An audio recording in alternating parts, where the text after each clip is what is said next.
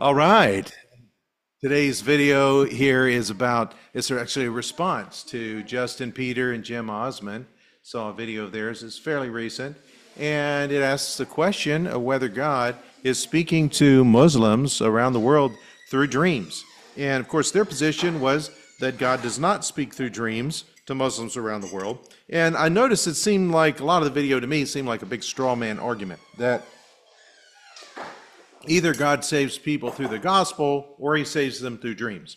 Well, I've never heard anybody say God is saving people through dreams without their ever hearing, knowing, or understanding the gospel. That doesn't really make sense to me.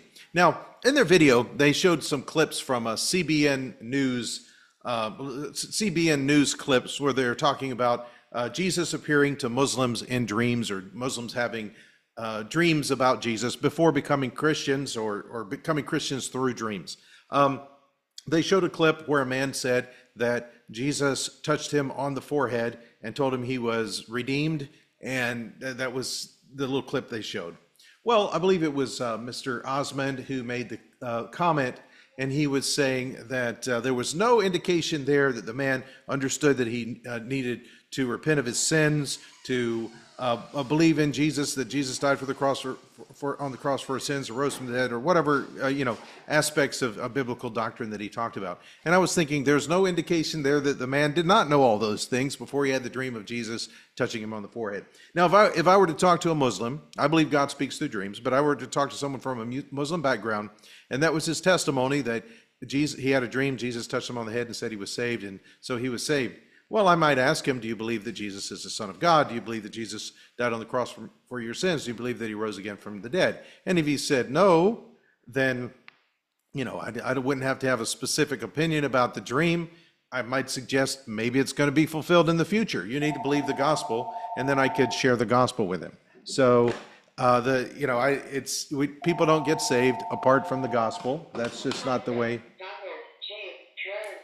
Okay, that's just not the way it works. Oh wow, I'm getting some important people calling me right now. So anyway, the Bible, does the Bible, now what they argued in this video, what they kept saying in the video, was that the idea that God speaks through dreams is antithetical to the Bible, that it's against the Bible. And I heard their argument for it, and honestly, their arguments to me seem extremely ridiculous. And if you actually read the Bible and study the Bible on the topic, it does teach that God speaks through dreams. So they're arguing that the Bible says the opposite of what it teaches. And I'll go with their apologetic first, with what they say. I'm going to show where the Bible actually teaches that God does speak to men through dreams. And we'll have to, first of all, I'll start with the scripture that they use to say that God does not, or one of the individuals used to argue that God does not speak through dreams. And I want to do a bit of screen sharing here, if I can figure it out in this, oh boy, share, there it is. Okay. Click this share button, and I'm going to share with you some scriptures from the Bible, and I got some other notes here too. Are we seeing that? Okay, there it is. I think that's highlighted there. Okay, so we're going to look here at Hebrews. They read from Hebrews, and I'm doing the ESV here. I can't remember what they used, but here it is. Long ago, at many times and in many ways, God spoke to our fathers by the prophets. But in these last days, he has spoken to us by his Son, whom he has appointed heir of all things, through whom also he created the world. He is the radiance of the glory of God and the exact imprint of his nature, and he upholds the universe by the word of his power. After making purification for sins, he sat down at the right hand of the Majesty on high, having become as much superior to angels as the name he has inherited is more excellent than theirs. Okay, so here, some people will argue, after God sent the Son, he doesn't speak through prophets anymore, because here it says God spoke to our fathers by the prophets, but in the last days he's spoken to us by his Son.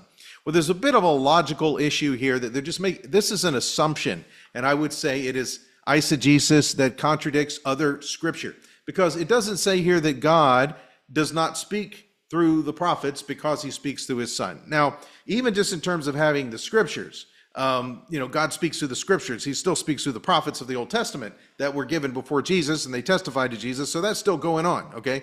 Those historical writings. But even in the church, God still communicated through prophets to the church after sending the Son. And you can look in Matthew 23, where the Lord Jesus, before he was crucified, he said, "Behold, I send to you prophets and wise men and scribes. And some of them you will kill and crucify and persecute them from city to city." And so then there's also reference to God, a similar quote from Jesus in a similar context in the book of Luke also. So you can look up that as well. So Jesus indicates that he would send prophets, okay? And so then you look in Acts, and in Acts, Jesus is already risen from the dead. It's like this continuation of the book of Luke. The Lord Jesus is already arisen from the dead, and he ascends into heaven. After ascending into heaven, Peter preaches on the day of Pentecost, and after the outpouring of the Spirit, and there's cloven tongues of fire and people speaking in tongues and languages that people could understand there in Acts 2. And those present said that, or then Peter says that this is what was spoken of by the prophet Joel, and he says, "Your young men shall have visions, and your old men shall dream dreams." Okay, and that the Spirit, that the Lord would pour out his Spirit, and they would prophesy, even the handmaidens would prophesy. So he's saying that this time of prophesying and dreams and visions, that this is being fulfilled now. After God spoke through the Son, through Jesus being here in his earthly ministry, and now there's a continuation of the ministry through the Holy Spirit right now, and this is during the age when God speaks through the Spirit and gives gifts of the Spirit. We're in that age right now. We're still in the last days. The Lord Jesus has not returned yet. So the actual teaching of the Scriptures, that interpretation of Hebrews 1 doesn't make sense. And I think some people are a bit confused, and they seem to get their history mixed up maybe, and seem to think that Hebrews 1 is a comment on a little line in the Westminster Confession,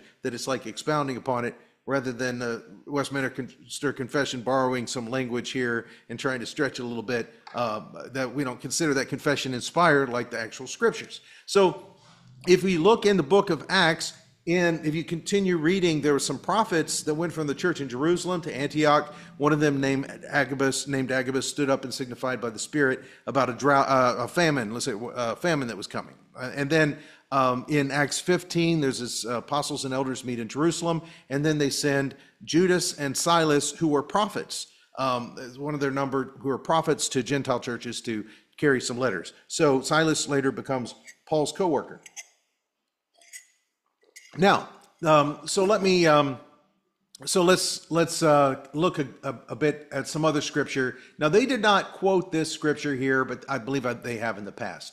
And there's kind of this, I think, a dyslexic interpretation, if I could say that. No offense meant to people with dyslexia, but it's like an interpretation that confuses the words around in the mind. Let's take a look around try to use this passage to say that God only speaks through scripture.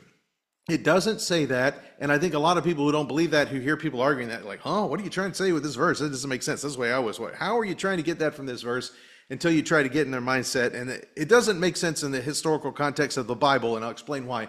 But 2 Timothy 3, "But you must continue in the things that you have learned and been assured of, knowing from whom you have learned them, and that from childhood you have known the Holy Scriptures, which are able to make you wise for salvation through faith, which is in Christ Jesus." And here it is. "All Scripture is given by inspiration of God and is profitable for doctrine, for reproof, for correction, for instruction in righteousness, that the man of God may be complete, thoroughly equipped for every good work." Okay, now this passage teaches that Scripture is given, that the man of God may be complete, thoroughly equipped for every good work.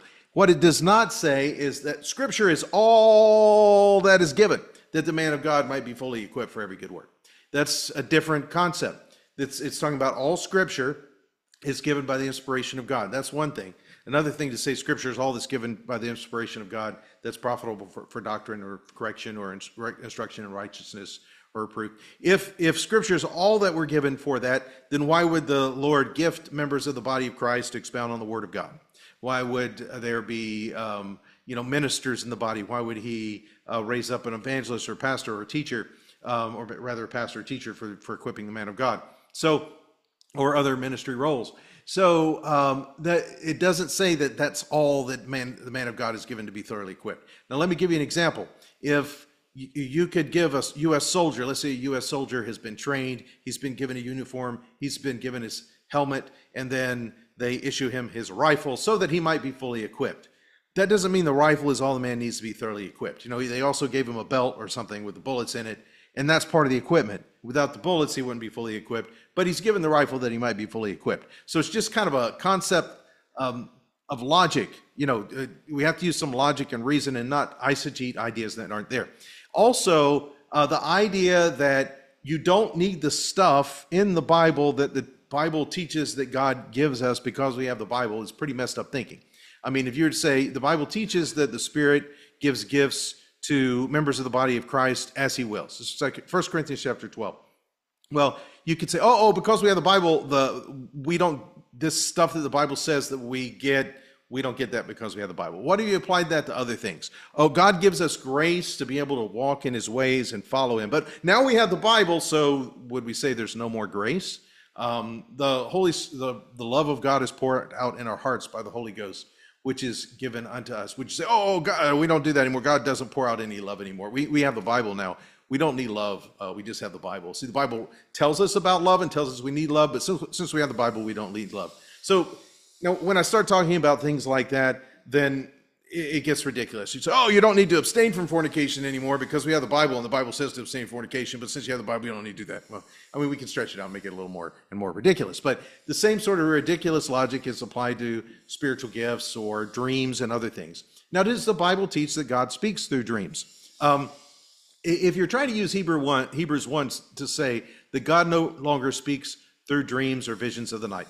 Now, a problem you face with that is you get to Acts 2, and Peter applies an Old Testament scripture from Joel to the outpouring of the Spirit in his time, talks about the outpouring of prophecy, he talks about dreams and visions. So this is a time for dreams and visions, the last days here for the outpouring of the Spirit. And he extends it not only to the people of Israel, but to as many who are as afar off, which is what Paul calls Gentiles. So as many as the Lord our God shall call. So this outpouring of the Spirit is not just for Jewish people, it's even for Gentiles. And the passage, you can read it in Acts 2, it includes prophesying, the outpouring of the Spirit, prophesying, dreams and visions. So that's okay. And Paul had a vision of the night after Jesus came, after Jesus rose from the dead, after the outpouring of the Spirit on the day of Pentecost, however many years or maybe decades or whatever it was into it, after Christ came on the earth. Then Paul has a vision of the night that tells him to go to Macedonia. Now, Paul, actually, his conversion involved a supernatural meeting with Jesus. He might have heard the gospel before. Maybe he heard the gospel after from Ananias. It doesn't even say where Paul heard the gospel. Now, are you reading the New Testament and you have to be so strict that it has to be some preacher besides Jesus for someone to believe in Jesus? I suspect Paul probably picked up the gospel from persecuting Christians beforehand. I mean, that's my opinion. But if not, he probably heard it through Ananias. But he had a revelation of Jesus, and it's possible Jesus said more than exactly what's in that quote there, and he understood. He probably would have known that there were claims that Jesus rose from the dead. He would have known that Jesus was crucified. And, maybe he's given insight. He understood the Old Testament. Boom, he understood the gospel. However it happened, he had a supernatural experience that was instrumental in leading him to Jesus. In his case, it wasn't a dream while he was sleeping. It was this supernatural appearance of the Lord Jesus Christ. So let's consider, also there was...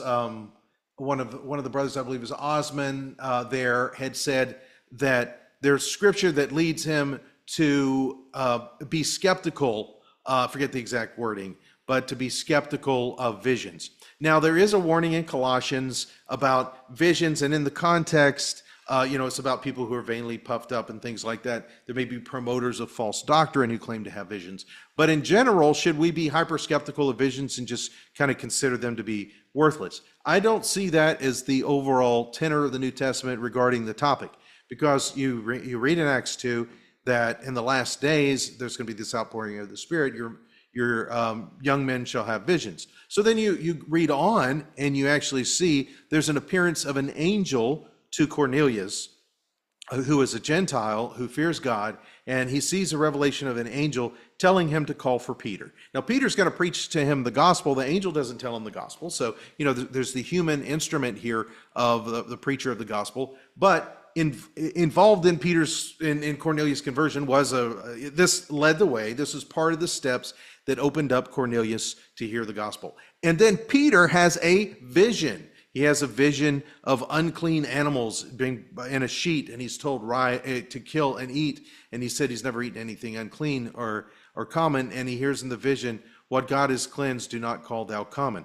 And based on that, he had it would have had an issue with his conscience to go under Gentiles' roof. Now, there were 18 edicts from the Sanhedrin about Gentiles under the Shammai leadership that are lost to history, but had something to do with Gentiles. And, Jesus had told he had said, whatsoever the scribes and Pharisees to bid you observe, that observe and do, but do not after their works, for they say and do not. So there's this kind of, they're wanting to submit to the government. They're wanting to submit to the leadership of Israel. If there's a conflict, they say we must obey God rather than men. But if not, they're going to submit to the leadership in Israel. And then maybe there's some Jewish law from the Sanhedrin or interpretation of the law that tells them not to go hang out with the Gentiles. And so Peter, maybe because of that, he was hesitant. This is a bit of my historical speculation based on the context. But for whatever reason, it's not in the Old Testament, but Peter says it was he was concerned about it being whether it was lawful for him to go there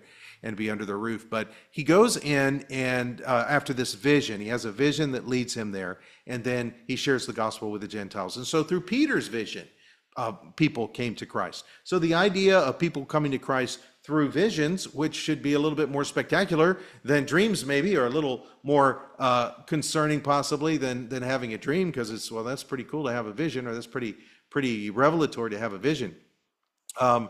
If that can happen, then why can't God speak through dreams? Now let's look. I'd had that scripture on there. I didn't realize I had my screen on there the whole time, and I'm going to go back. But here, if you read from this scripture, you can pause it if you want to, or I'll read it out loud. This is Job 33, and this is that, Elihu, I think? Anyway, this is the young man who goes to Job. Job has three comforters, and these three guys are older than this fourth young guy who comes along, but they're getting it wrong. And this guy says some things, but in the end, when the Lord speaks, a lot of what he says kind of aligns with what the Lord speaks. And so this is one of Job's friends says, why do you contend with him? For he does not give accounting of his words. For God may speak in one way or another, yet man does not perceive it. In a dream, in a vision of the night, when deep sleep falls upon men, when slumbering on their beds, then he opens the ears of men and seals their instruction, in order to turn man from his deed and conceal pride from man. He keeps back his soul from the pit and his life from perishing by the sword. So this is from the New King James Version. So here in verse 15, in a dream, in a vision of the night, when deep sleep falls upon men while slumbering on their beds, then he opens the ears of men and seals their instruction. So this is about God opening up people's ears while they're asleep. So they're getting this revelation in a dream from God. And we have in the Old Testament, it's not just the Jewish prophets. There's Pharaoh. He has a dream. God speaks to him through a dream. Nebuchadnezzar, he has a dream, and it's a revelatory dream. Also, there's some guy among the Midianites when in the time of Gideon goes down to the Midianite camp, and he hears one of them tell about a dream about a barley loaf rolling down the hill and smiting the camp, smiting a tent and knocking it over. And the other one says this can be none other but Gideon, I think it was the son of Joash, or whatever his dad's name, son of so and so. And so this is even a Gentile could have a dream. So the question is, where does the Bible teach that God repealed his desire or his decree here, or his teaching of Scripture that God speaks through dreams? I cannot find it in the Bible. Now, again, we're talking about 2 Timothy 3 earlier, the idea that that only the Bible makes a man thoroughly equipped. It doesn't say that. But if you're going to try to use this scripture to say that God does not speak through any revelatory means, that he doesn't give any prophecies that are in line with Scripture or any dreams or whatever, then think about what that really implies. There is a 2 Timothy chapter 4. And if Scripture is inspired because it's prophetically inspired, then wouldn't you have to reject 2 Timothy chapter 4 and to kick it out of the canon and say it's not Scripture because, boom, it ended right here at verse 16. And if the book of Revelation was written after 2 Timothy, wouldn't you have to say, well, we can't accept that either? And then in the book of Revelation, it says that there are going to be two witnesses that prophesy.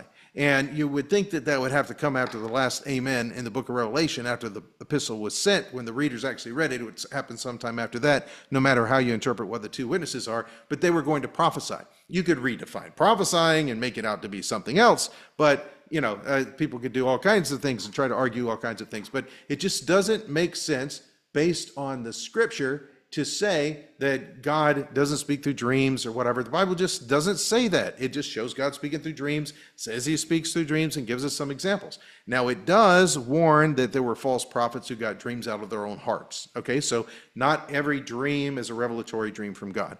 And another problem I see with this is Calvinism. I think these two gentlemen are Calvinists. Now, if someone is really heavily into Calvinism and they're totally into the determinism, think about it. Where does a dream come from? Well, some Calvinists would even say that God is responsible, he's behind evil, that he makes everything happen, everything in the universe, and is just predestined, it's all God's will, and it's all going to happen. So let's say that you lay down and you have a dream, and I believe it was Justin Peters, or maybe one of the two brothers there, that said that somebody could have that God could use a dream to help lead someone to the Lord, which is what I think maybe like charismatics would think, or Pentecostals might think, or evangelicals that accept the idea that God speaks through dreams. So I think, that God could use a dream to lead people to the Lord. But then you want to say the dream is not from the Lord, or the dream is not revelatory from the Lord. Well, if you believe that God makes every little thing happen, including the person go down to sleep and makes all the stuff go on in their brain that causes them to have the dream, and the dream is for the intensive purpose of leading the person to the Lord, how is that different from the idea of God giving somebody a dream as a type of revelation? Okay, so that's the problem. I mean, does that even make sense to object to it? So it's like there's this, it seems to me like this straw man throughout the video, that it's either God's, or the false dichotomy too, like God either speaks to dreams or he speaks to the gospel. Well, I mean, people have to hear the gospel, they have to believe the gospel to be saved.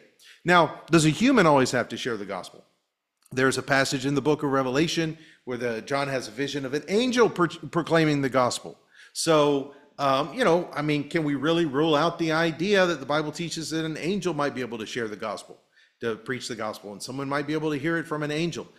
What about Paul's seeing the Lord Jesus in a revelatory experience? And if you want to say, oh, nobody ever saw Jesus after Paul, because Paul said, last of all, he appeared to me as one born out of due time. Due time there, that's like the word means like a premature infant, not an infant born too late, but an infant that's born too early, actually, but it's like a baby that's not going to survive because he's so small. So, but John saw a vision of Christ after Jesus appeared to John saw a vision of Christ after the Lord Jesus appeared to Paul. So, Paul, you have to kind of take that in the context. Is he saying Jesus is never going to appear to anybody ever again? Well, apparently not, because Jesus appeared to John after that. So, in the book of Revelation. So, another concern is there was an odd comment in there that why is Jesus only appearing to the Muslims and not other people? Well, in dreams, or why only these people having dreams about Jesus? And I don't know that. I mean, how do you know that? Have you asked Hare Krishnas? Have you done surveys on Hare Krishnas to ask them if they've had visions of Jesus? Have you surveyed Hindus to see if they've had visions of Jesus? But I will tell you, some Arabs, not all, but some Muslims, not all, maybe Ishmaelites. And Abraham prayed for them. And Abraham said, or he prayed at least for Ishmael, he said, oh, that Ishmael may live before you. And I think it's the NIV, it says no. God's answer starts with no, but there's no in the Hebrew there. It says that God has heard his prayer. Okay, so what does it mean to live before God? The just shall live by faith. And if I'm going to pray for Ishmaelites, I'm going to remind God, hey, Abraham prayed, I might just say, hey, but Abraham prayed this, and you said that you'd heard his prayer. And he was praying that Ishmael may live before you, Lord. And if these people are part of Ishmael, let them live before you and let them believe in Jesus. That would be my prayer of intercession for the Ishmaelite people. Now, a lot of Muslims aren't. Most Muslims probably aren't, at least not patrilinear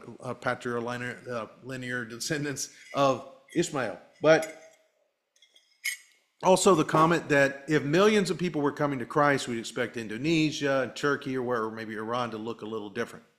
Okay. A billion is 1,000 times a million. Okay, so that's if 1 out of 1,000 or 2 out of 1,000 people have a dream, are their countries all going to be transformed? I mean, there's like there's around 1 billion Muslims in the world. Okay, so if millions of them are coming to Christ, it's an order of magnitude issue. Okay, so another thing is, I've spent 12 years in Indonesia, so let me talk a little bit about it. In Indonesia, it's a majority Muslim country, but I have heard Christians say that some just Christians think, I think we're probably about 20 or 25% Christian here. I think maybe we got about 25%. There's just a lot going on here, and I think the government might keep it around 89% for the official statistics. They don't want people to get upset. So there's that could be happening. I've heard estimates that this huge house church movement that's growing in Iran, maybe there's 25 or 30% Christian. I don't know. And sometimes I think they're wishful thinking and just people are excited, and they'll say stuff like that. How can you know unless you get some statistics or whatever, and then maybe you get some evidence, and even then, that could be subject to some biases and just human error, and it's all based on the assumption that statistics is accurate, so that it works every time. And that God is cooperating with your statistics and your surveys a little bit. A lot of people, if it's underground, they're probably not going to go around filling out surveys and telling people that they're Christian if they're afraid of persecution sometimes. And one of the concerns, and this is 20 years ago in Indonesia, when they were saying that I don't think it's I don't think we're just 9% of the population or 8% or whatever they say we are. But back then, the people I was talking with, they said they went to the village head, or the RT, whatever that stands for, and then RT, and they get their KTP ID, the national ID, and it has their religion on it over there. They got 5 legal religions. They put the religion on their ID, and on the ID it says Muslim, and they filled out the form Christian, and then they get the ID that says Muslim. For a lot of people, it doesn't matter. If you want to get married, it's an issue because you can't marry somebody of a different religion there, so that's where it would be a legal issue. But yeah, that's another issue. So, if you haven't seen these transformations, another question is, how much time have you spent in Iran and Indonesia? I spent 12 years, haven't been there in about 6, but, also talked with a brother. He's actually a Baptist, and he had planted churches in Middle East, not Middle East, in a predominantly Islamic country. And they had 20,000 house churches, and my understanding is that they were Muslim background believers. 20,000 house churches, and some of them could be small, so they could be as little as 5, they could be bigger than that. So we're talking really large. And he only knew 8 generations, and there were more, but he couldn't count them, so he said 20,000. So and that was among Muslim background believers, and that's one little ministry that grew into that. These churches replicated, they're based on the Great Commission. Or they focus on the Great Commission, and each church fulfilling that as the churches grew and multiplied. So now, one thing that really concerned me is asserting that this may be a tactic of Satan. I mean, if some Muslims are coming to Jesus through dreams, does that mean that the individual Christian is saying, I'm not going to share my faith because a Muslim might come to Christ through a dream? Well, first of all, I don't know of anybody. I mean, I guess there's people with fuzzy ideas about doctrine and salvation, and that's a big problem right now. We've got this really truncated gospel that leaves the cross and the resurrection and just repeat a prayer that mentions Jesus and who we didn't tell you anything about, that sort of thing. Certainly in the U.S., I've seen it exported abroad. So there is this kind of fuzziness and evangelicalism about it. So, that could be an issue. But someone could say, I'm not going to share the gospel because, there's an evangelist in town. Does that mean there shouldn't be an evangelist in town, or that God doesn't use evangelists as part of the process?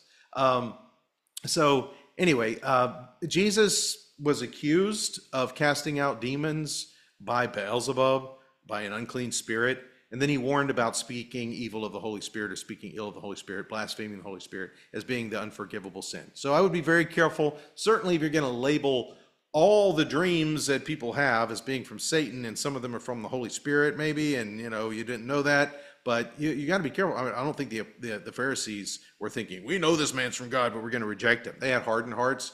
They didn't believe. Jesus warned them like that. So that's an area where you want to really be careful when you're dealing with a supernatural type phenomenon that according to the Bible is something that God does. And there's nothing in the Bible that says that God doesn't do that anymore. And then you want to attribute all that to Satan. And I'm not saying that they went that Peterson went that far. I am concerned, and it makes me think, this is somebody who's this makes me want to put him in a category with some of the people that he criticizes sometimes as somebody that I'm not really going to recommend as a teacher for people to listen to. I wouldn't recommend either of these gentlemen because, I mean, they're not even their interpretation of Scripture, how they're arguing, doesn't even make sense, and they're arguing against biblical phenomenon based on some really bizarre, just nonsensical arguments using Scriptures that don't back up their claims if you really think about it. Yeah, if God only spoke through His Son and stopped speaking through the prophets when Jesus came, well, then you'd have to reject part of Jesus' teaching in the gospel. You'd have to reject Acts. You'd have to reject 1 Corinthians.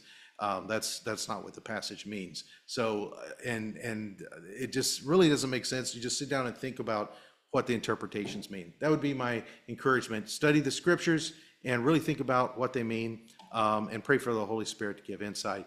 God bless you, and thank you for watching this video.